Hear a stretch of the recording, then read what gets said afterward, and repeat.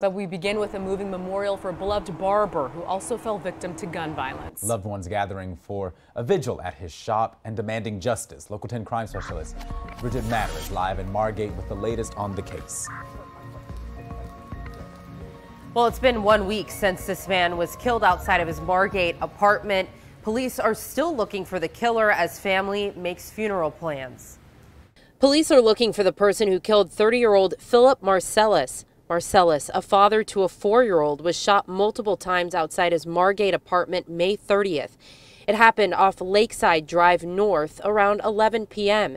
His brother Stephen says his family is devastated. He just wanted to make everyone happy. He was all about family, and that's all he really cared about was family and just making you smile. Phillipe was a barber at Upgrade Barber. Cutting hair was something he loved, according to his brother. I don't say that, but Phillipe, he'll cut your hair and he's talking the whole time and he wants to engage with you. A vigil was held at the shop to remember him, flowers stacked on his chair. Stephen says in the days before Phillipe's murder, he broke up a fight at a party. Family believes his death may be retaliatory. He was found outside his apartment on the ground bleeding. They also think someone could have information into who the killer is and needs to come forward. If they know anything, I hope they, call in. I just hope they call in and give some information because he's a brother, a son, a father, cousin, friends to many.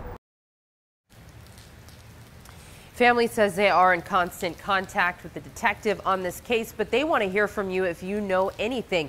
You're asked to call Broward Crime Stoppers. You can remain anonymous at number 954-493-TIPS. We're in Margate tonight. Bridget Matter, Local 10 News.